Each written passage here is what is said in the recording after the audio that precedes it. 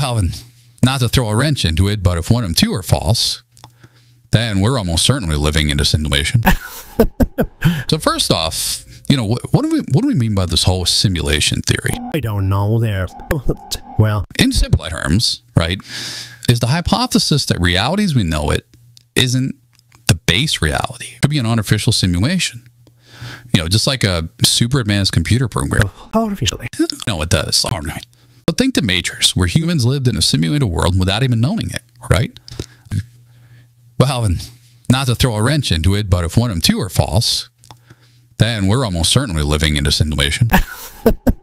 So the third one is the real kicker, isn't it? Basically, if some advanced beings out there can run billions of detailed word simulations, then statistically, it's way more likely we're inside one of those than in one original real universe. It hurts my head.